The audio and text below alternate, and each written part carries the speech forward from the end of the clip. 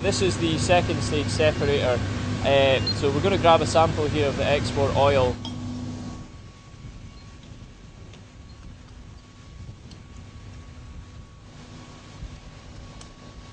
So that's the sample cylinder. So once we open this up, the oil will flow through here, out the top and away, and we'll let that continuously flow through until it reaches the same temperature as the oil in the main line.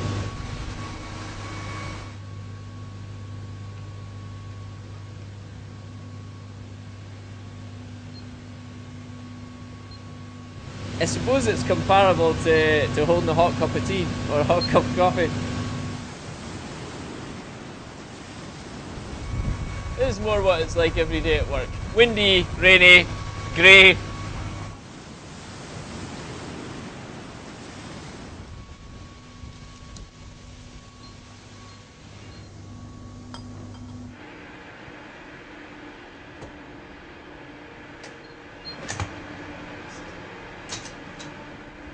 That is your crude oil. This is what it's all about. This is why we're here. So this oil here is actually straight from the well. This is oil that's been coming out of a new well that we're testing at the moment. It has a very unique smell, which is kind of hard to describe. I mean, I suppose the next closest thing you can describe it to be motor oil, maybe not quite diesel, slightly different smell to diesel.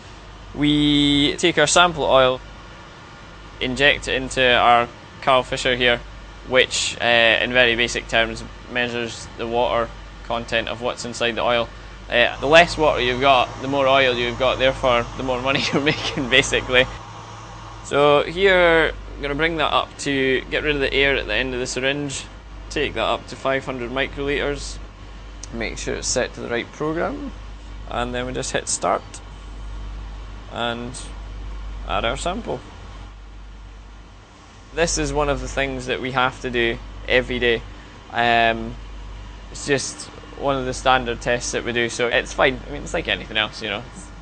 You just get on with it. So, nope, that's us entered the tare weight into there, so we just leave this to run and do its thing at the moment, and that'll beep once it's done.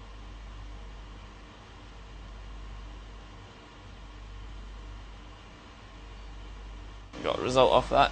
So yeah, this new well, you can see there the water content of that is 0.0194%, so a lot of oil. Very, very little water. I'm sure they'll be happy with that.